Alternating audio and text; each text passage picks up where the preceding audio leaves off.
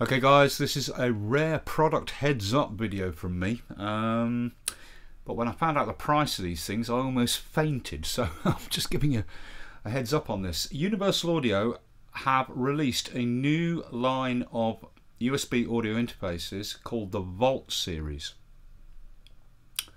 And when I saw the press release I thought, well, the basic unit is going to be about 350 quid, 400 quid, something like that. When I found out that the basic unit is only 120 British pounds including tax, I almost fainted.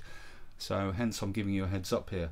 There are 5 units in the Volt series, but we're focusing on the 2 core units, the Volt 1 with a single mic line input and the Volt 2 with 2 mic line inputs. The key to these Volt series USB audio interfaces is this vintage switch.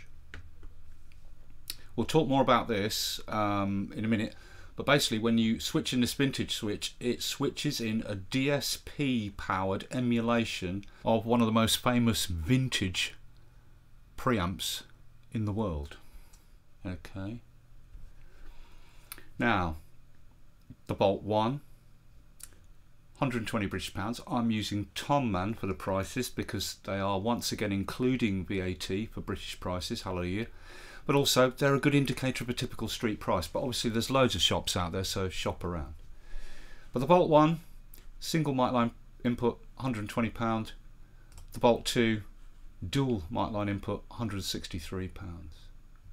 Now each unit for each physical input has a gain control, the vintage button, an instrument button, and if you activate that, then if you feed a guitar or bass in, it switches the input to high Z, so you can feed your guitars and basses direct into your amp modelling software. Both units also feature a 48 volt phantom power switch, but in the case of the dual unit, that 48 volts is applied to both inputs or not. You can't switch phantom power for either input, it applies it to both. And also both units feature a direct monitoring button if you want to use direct monitoring.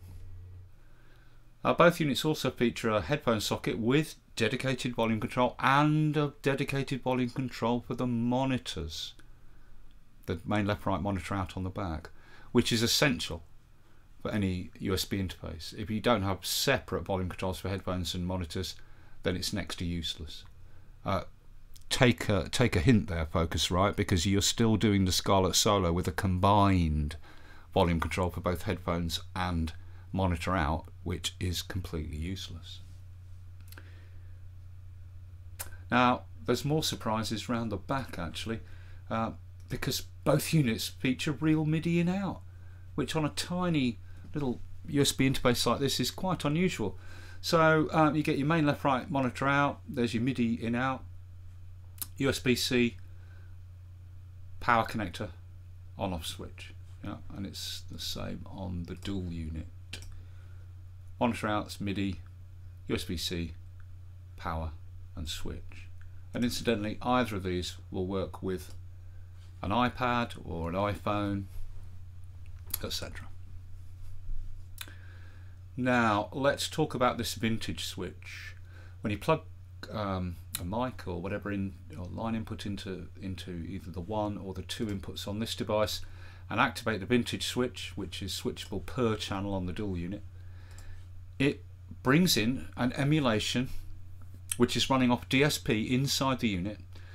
It brings in an emulation of one of the most famous preamps ever made, the Universal Audio 610. Now let's just have a look at that by referring to my still under construction new website, which hopefully I can begin to launch in the new year. Boom, here we go. Okay, sorry, it's not a very big picture because I haven't done the coding yet where you click on this and it opens its own page with a bigger image. But the Universal Audio 610 is actually the module, right? The preamp module, and it has basic 2-band EQ. Now the modules were sold separately in whatever amounts, and studios would fit them to their own custom frames. Although Universal Audio did make an actual frame to house the 610 modules, and here's an example of it, but in all the time that these were made, they only made 25 of these custom frames. one of which was given to Frank Sinatra and one of which was given to Ray Charles. Okay. Now, famously, the 610 preamp was used in Muscle Shoals studio, which is one of the most famous studios in recording history down in Alabama in America. And so the 610 preamp was used to record the likes of Aretha Franklin, Otis Redding and Wilson Pickett. Also the Rolling Stones went down there and recorded Wild Horses and Brown Sugar there. So those were recorded through 610s. And also the 610 pre's were used to record classic albums like Neil Young's Harvest, Beach Boys' Pet Sounds and The Doors' LA Woman, as well as many others, and modern, more recent artists like Adele, etc. Okay, so the 610, designed by Bill Putnam, you know, he's like sort of the American Rupert Neve, one of the daddies of modern recording. You know, he designed this pre, and it's one of the most respected vintage preamps in the world. To give you some idea of the value of these preamp modules, actually got these images from an auction site, and these green face and black face modules were being sold by the estate of Neil Young. And just to give you an idea of the price, 11 of the green plates were sold for $56,250, and 16 of the black plate modules were sold for $68,750, to give you some idea of the value of these things today. Okay, one of the most respected old vintage pre's in the world, and it's, you know, right up there with the likes of your classic Neves and APIs and all the rest of it. Alrighty, so there's a little bit of history. So yeah, so with these units you switch in the vintage switch and it applies that emulation to the preamp, but it's running off DSP inside. It's not a plug-in hosted on your DAW. Now, what will that preamp emulation do for your sound? Well, all the usual superlatives that people apply to these, you know, classic vintage pre's. More weight, more body, more heft, more presence, more edge, harmonic edge, you know, subtly harmonic edge. Yeah.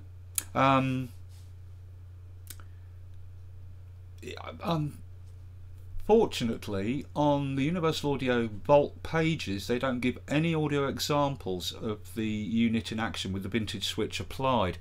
However, if you wanted to hear what it might sound like, or probably will sound like, if you go to the Universal Audio page and go to their plugins page and then find the Universal Audio plugin pack, it includes an emulation of the 610 pre, and there they do give audio examples of the 610 pre-emulation being applied to things like vocal, acoustic guitar, etc., to give you an idea.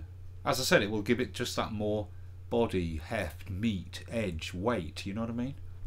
Okay, and obviously that will increase the more you drive that preamp. Right. Alrighty, so just to show you, there are 3 other units in the Vault range, but they're different. Let's quickly look at that. There is these other Vault units, but they end with 7.6. The Vault 176, 276 and 476. The Vault 176 has a single mic line input, the 276 has 2 mic line inputs, and the Vault 476 still only has 2 mic line inputs but has a further 2 line inputs on the back. And the thing about these 7.6 ending units is, if we look at the top here, is you do get still the vintage switch to bring in that 610 emulation, but you also get a 7.6 compressor switch, and that switch is in an emulation of the famous Universal Audio 1176 compressor strapped across the input, again running off DSP inside the unit. So that's those other 3 units, but the main ones that people are going to be interested in are these 2, the single input Vault 1 and the dual input Vault 2. Yeah.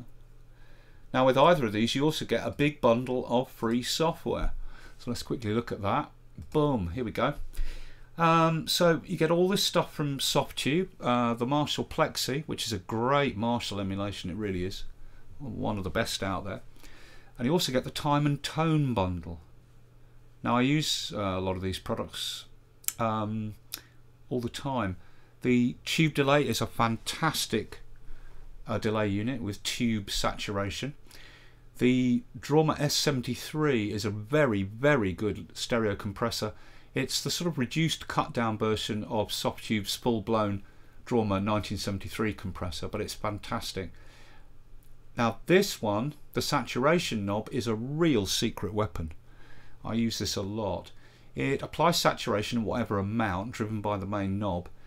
You can switch it between 3 flavours, bright, dark or neutral, and whilst this will, if you drive it hard, give real saturation, the secret weapon aspect of this is to apply a little bit of saturation and then add it to a vocal, and it just lifts the vocal out of the mix without making it any louder. It's incredible.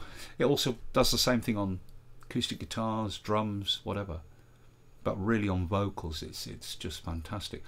And then you also get the SAR 1R reverb. This is Softube's reduced version of the full-blown SAR reverb, and I use this all the time, even though I've got a big selection of sort of more advanced feature-rich reverbs. This thing is just fantastic because it has a separate slider. Ooh, page is wobbling. It has a different separate slider for the pre-delay amount and then the reverb from small to really big.